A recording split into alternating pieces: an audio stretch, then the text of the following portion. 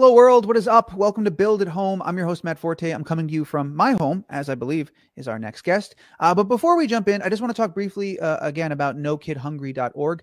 Millions of children are losing the healthy meals they depend on as the coronavirus closes schools nationwide. Actually, I checked their site, 540 million meals actually have been lost. No Kid Hungry has a plan to feed them, which is great, but we need your help. So if you happen to be a person in a position to give, head over to nokidhungry.org and take a look at all the amazing work they're doing and see if you could help out. We could feed these kids. Thanks so much. All right, let's get on with the show. Our next guest is a hilarious Emmy Award nominated actor. You, of course, recognize him as Kenneth the Page in 30 Rock or the voice of Fix It Felix in Wreck-It Ralph. Right now, you can hear him starring as Beasley alongside Paul Rudd, Paula Pell, Amber Ruffin, and a ton of other incredibly funny people in the new Audible original Escape from Virtual Island from writer John Lutz. The show is outstanding. I'm super excited he's here. Wherever you are, please join me in welcoming to the show the truly great Jack McBrayer is here. Jack, how are you, sir? Hello. Hello. Hello, sir. Thank you for having me. Oh my gosh, what a pleasure to have you here. Thank you for being here with us, or being there, as it were. So Jack, first and foremost, I'm really excited to talk about the show. We're going to get to the show, of course, but more important than anything right now, how are you, sir? How are you doing? How are you holding up? How are things going over there? I'm doing all right. You do realize what you miss. I guess I was much more of a social creature than I realized. So I'm very excited just to see human beings again. Nice. These are nice. I mean, like, I like interaction with people, but man. Yeah. Let's get out there and hug each other. Exactly. You seem like a person who would be really eager to get back out and get back to hugging. I don't know that we're there yet, sadly, but in the meantime, we'll have to make do with the digital hugs, as it were. I'm happy to see that you're looking safe and sound and healthy and reasonably sane at this point. Based on characters you've played and appearances I've seen on various late night shows like Conan and such, I don't think I'm crazy in making the assumption that you strike me as a positive guy. Has that attribute been particularly valuable during this incredibly scary and crazy time? Has it been hard to stay positive, or how is that going? For the most part, it is very helpful, and sometimes I feel necessary. I did hit a wall yesterday, but I think that's just natural as well. I mean, you can't go boop, boop, boop, boop, boop, boop. Every now and then you got to take a little dip. Right, for like sure. The stock market. But like the economy. In general, yes, sir. I try to keep optimistic, and you realize stuff about yourself when you're sitting on your hands all day long. And I'm trying to figure out what I can do to be helpful during this time. Like, how can I be of service? Yeah, you really take stock of what you got and and I'm just talking about like your health. Right. It really is amazing. Sure. Like when you just take inventory of what you got going, that's a heaping. I'm very grateful. That's been a common thread that I've been talking about with a lot of people, is that I've become as scared as I am and as nervous and anxiety riddled as I've become. I'm also very grateful and relieved of a lot of things that I'm still able to do this, that I still have my job. I know that's not the case for a lot of people. And I'm very grateful that I'm able to watch all the things that I watch, that I have a Netflix subscription and all these different things. Like you do start to take stock. Absolutely. Yeah. If you don't mind me asking, I don't want to get too personal and pull the curtain too far back, but when you hit that wall, what did you do? How did you navigate that? How did you get past the wall? Well, it's not the first time something like this has happened. I'm talking about from a very personal level of just reaching a breaking point of sorts. Yeah. And I think part of it is just the isolation, which is something that so many of us are unfamiliar with to this level. And so because I have experienced, again, I'll just say hitting a wall in the past, I give myself permission to be cranky. I give myself permission to be bummed out a little bit. And, I do have obligations that I have to participate in, which I'm happy to do. But I'm also going to be okay with, like, being bummed out for the rest of the day. Yeah.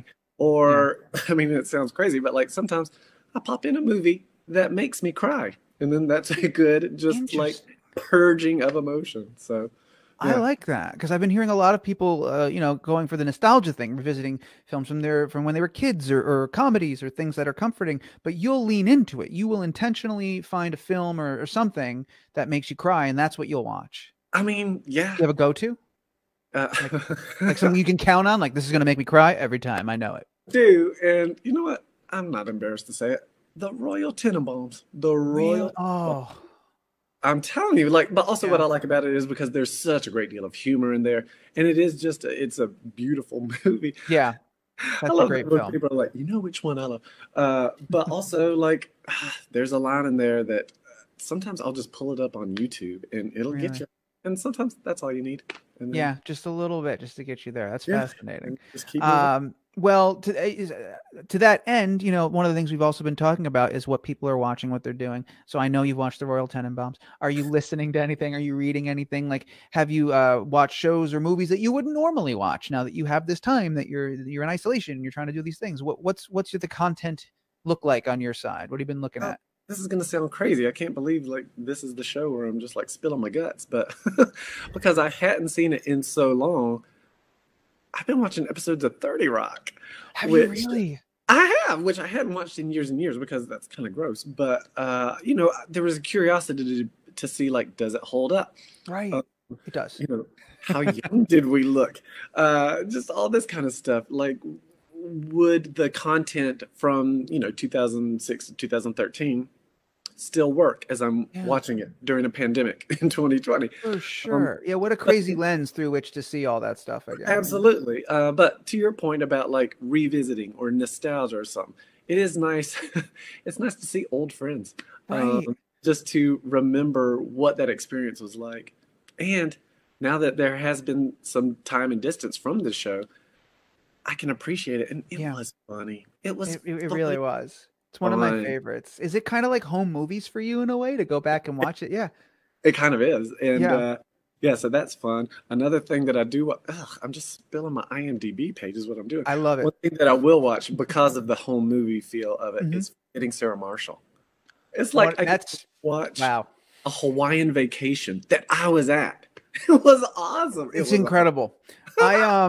I love that film in an inexplicable amount. I love that film because it's not only just a wonderful movie. I actually coincidentally had my honeymoon at the exact same place where that was filmed. So even though I'm not in it, it's like a home movie for me too. Like, It was the best. It yeah, was the best. so beautiful.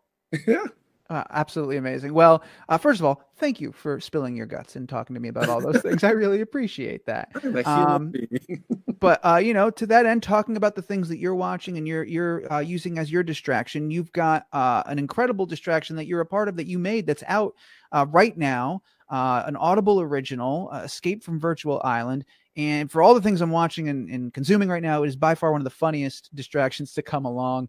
I'm really curious, how'd you get involved? How'd you come to be a part of this amazing project? Of course. Well, in a bit of a way, it's kind of like a reunion. John Lutz Hmm. wrote the podcast, and I've known him for decades. We did comedy in Chicago way back in the day. It was directed by my other comedy friend Peter Gross, Paul Rudd for Getting Sarah Marshall, Hmm. Paula Pell from 30 Rock and Saturday Night Live. So it was kind of just like old home week. Amber Yeah. Ruffin, Second City way back in the day.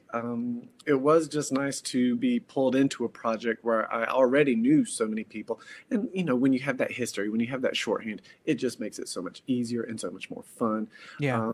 and just enjoyable. Yeah. And so yes, John Lutz, when he was writing it, I think he kind of had me in mind when he was creating Beasley, which I was very okay with. Yeah, I was going to ask about that because there are these great little character beats, like his obsession with preventing the water stains during his interrogation, or they ask who's in charge, and you hear Beasley proudly claim, "Not me," like almost like I am absolutely not in charge. And it just felt so custom tailored for a type of character that you nail. I didn't know if he had written that like with you in mind, or if you brought some like McBrayerisms to the character, how collaborative it was, or what that was like. But Well, John does know me very well, so mhm. the heavy lifting there. With that being said, once you're in the studio and once we're recording, we'll do it several times as it's scripted, but then Mhm. we'll go off off track a little bit too, which is always fun. Were you guys able, I know so often the case with these kinds of projects, if you don't need to align everyone's schedule and spend the money to get them in a room together, you won't. And so you end up doing things in isolation. But did you ever get a chance to do anything Simpson style and get people in a studio at the same time? What was the process like of making it? Unfortunately, this one, we were all separate because you were separate. Yeah. Different cities and that sort of thing. I had been in London for 6 months in That's 2019. Right. So they had to wait until I came back to America. Okay. So I recorded in July of 2019, and everyone else did it at different times in different times. Yeah, that's amazing because everyone's timing and the way it's cut together, it's so perfect. Well, and that's a credit to the editing as well. Yeah, they did a phenomenal job. Yeah, it's the village, but yeah, it's such a great final product. Yeah. Does that present its own set of challenges when you have to work and do it separately? Like, obviously, the preferred is you get to play off someone like a Paul Rudd or a Paul Appel, but technically it's not possible in these scenarios. So you got to do what you got to do. Is it harder to do it when you got to be alone like that? At first blush, I would say yes, just because, especially in my background in improvisation, it's all about collaboration, ensemble, reacting to your partner, that kind of thing. But if you have a good director and you have a good script, they're going to find a coherent, cohesive kind of feel for the scene. And so a lot of it is just trusting that the director is getting from each actor the right level, the right emotional investment, the right intensity. And then it'll all be stitched together all right. But yes, in general, I do like playing off of other people. Of course. Beasley has a character trait that I love that I've seen you play before, which is the refusal to swear or curse.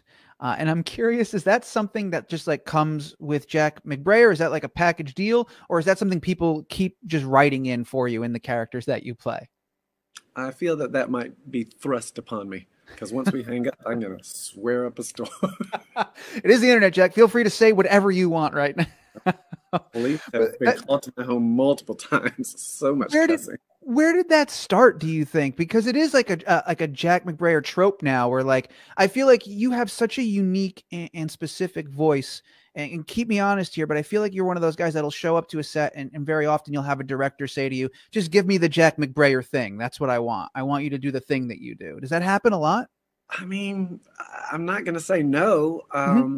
Here's the thing. I'd like doing it. And it'd be different if it was like some albatross that I was like, oh gosh, this is what a cross to bear. But I like it. And one thing that I have discovered about it, and I think other people have too, that character can be a good foil to a host of other characters. So, to be a sweet simpleton can play off of a great number of other characters to good effect. For sure. And that's underplaying the complexity of the sweet simpleton, as you call it. But well, I think the thing is like your version of a nice guy, right? The character that you get asked to play often, there's such an incredible sincerity and it feels so genuine, even though none of us really know anyone who is that nice and that sincere. It feels so real. And I think that's why people connect to it. When you were starting out and you were at Second City and you were doing all these things, did you ever anticipate in a million years like that was the facet of your personality that would click and that people would ask you to play and that's what would connect? No, but I mean, and I'm not like selling myself short. I have limited range. You're too humble, sir. You're too humble. Well, at Second City, just doing improv in Chicago, one of the great joys is that you can be any character you want and create any environment, any relationship, any dynamic. And it was just an endless possibility there. And so I took one acting class in college and coincidentally an accounting class in college. And the professors both gave the same piece of advice, which I thought was strange, but it makes sense.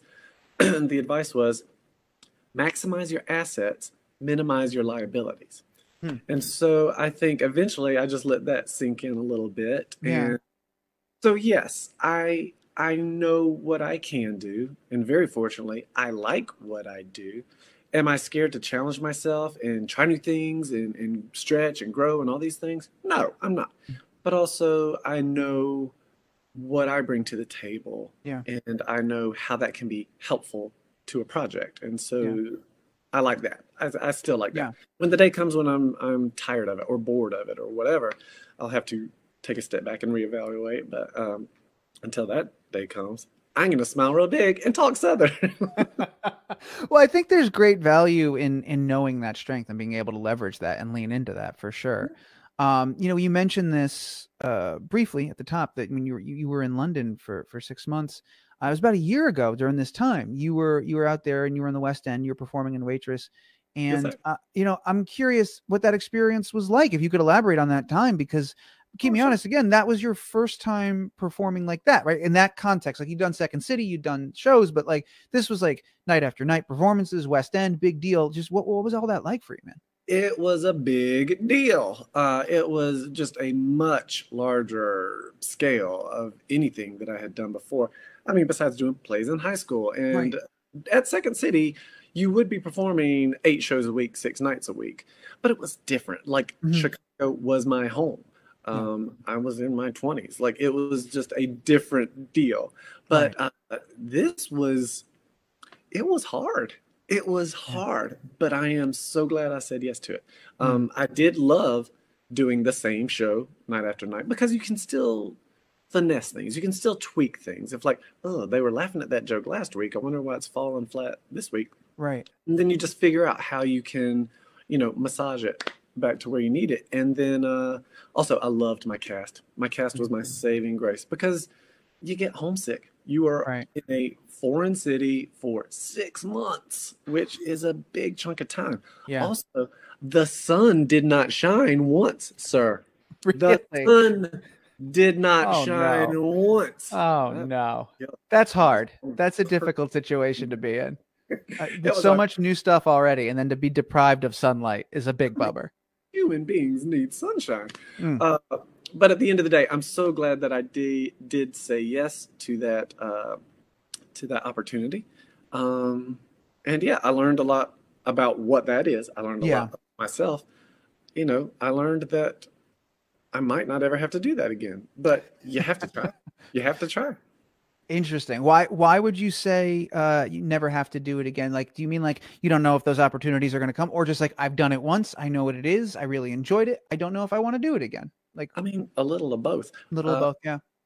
But also too, like how fortunate that I can be in a position where I can say yes, but with some conditions. For Mhm. example, maybe not 6 months, or maybe Yeah. not 6 months in a city where the sun doesn't shine, or maybe maybe not doing all 8 shows a week. Whatever it is, I would need to figure out a more manageable way to make that work and not cry every night. I hope to one day be in a position where I get to see the Jack McBrayer rider that states must have sunshine X amount of days Sir, just like through the production. we're getting there. We're getting It, close. it's pretty amazing. I got to wrap things up and I got to let you go in just Yes, a sir. second. But first of all, I want to remind everyone watching of a couple of things. One, the thing I mentioned at the beginning is nokidhungry.org is a fantastic organization. So if you're watching this right now, take a look at them. I also want to remind them about the Audible original Escape from Virtual Island, which is available right now. If you have an Audible account, go down. If you don't have one yet, get one and listen to this thing immediately. You will be transported. It is hilarious. And it's just a fantastic 4.5 hours way to spend some time. And I just want to say thank you, Jack. I'm so happy that you're doing well and that you're doing okay. That's more important than any of this, is that you're healthy and happy. I hope you're getting For some all of us, sunshine. for Yeah. everybody. Yeah, for sure. No, actually, the only person I'm concerned with is you, Jack. Sir. I don't know what's going on with the rest of the world, but I'm happy to know that you're okay. And that's all that matters Sir. to me. Um, anything else you want to say before we get out of here, man? No, sir, it's a real pleasure. It's really and truly, it's just nice to see human beings. Oh, I'm happy. That's no one's called me a human being for a very long time, so that's a high compliment, and I take that praise. Jack, you're awesome. Thank you so much. And when all this blows over, I'd love whatever you work on next, whatever it is, come to New York and hang out with us in the studio. We'll do this, we'll hug for real. We'll do it for Well, real there. for real. Yes, Yes. sir. Wherever you are out there in the world watching right now, make some noise and celebrate the fact that we just got to hang out for a little bit with the great Jack McBrayer, everybody. Thank you, Jack, so much. Thank y'all so much. Have a good one.